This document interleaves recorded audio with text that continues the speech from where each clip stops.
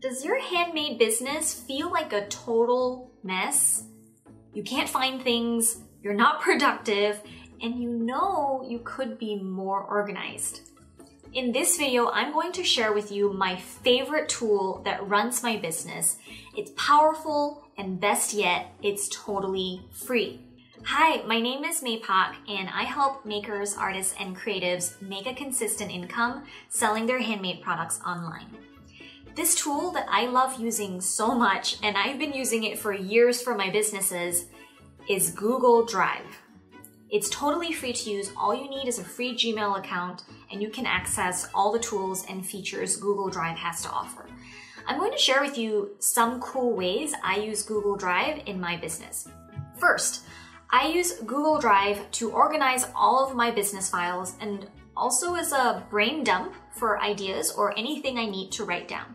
For example, I can use Google Sheets, which is like a spreadsheet, to jot down information like product promos, product highlights, or sales that I want to do throughout the year. I can plan out new designs I want to introduce based on specific holidays around the year. I mean, sure, you can totally do this with pen and paper or with like a bullet journal, but I'm on my computer all the time, and it's just so easy to access and so easy to use. I use Google Drive every day and in conjunction with Google Calendar to give myself deadlines for things to do on specific days.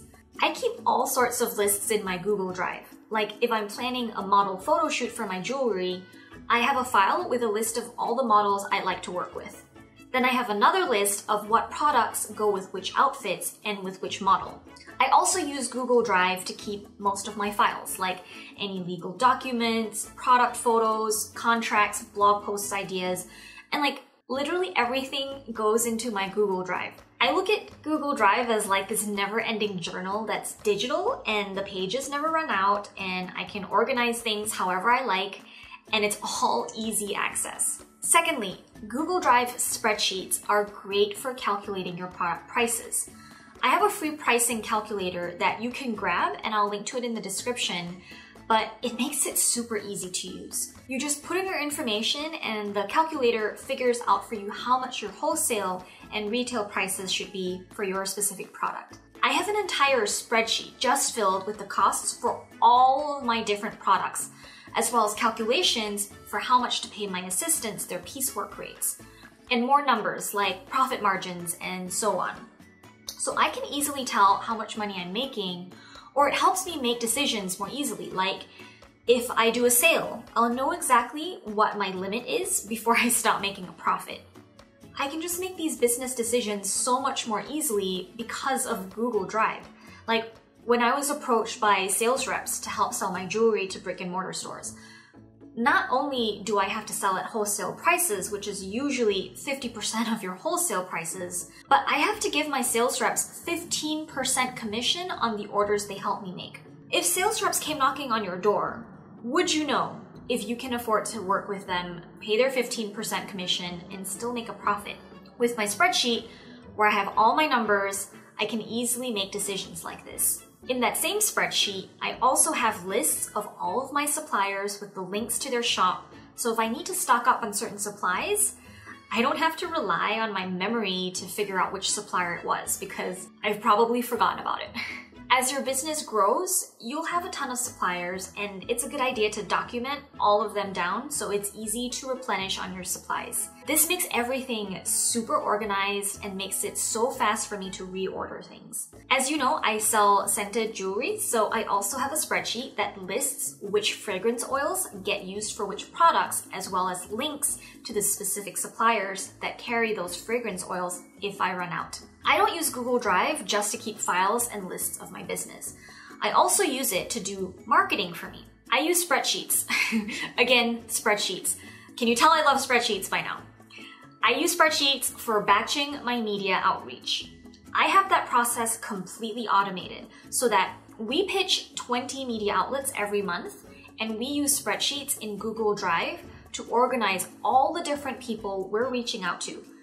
We then take that spreadsheet and upload it into special software that batch auto emails all the people in our list. I do of course have an assistant that does the research to put all the data into the spreadsheet, but for me, It takes at most 2 minutes to review the work she's done and schedule the email pitches to get sent.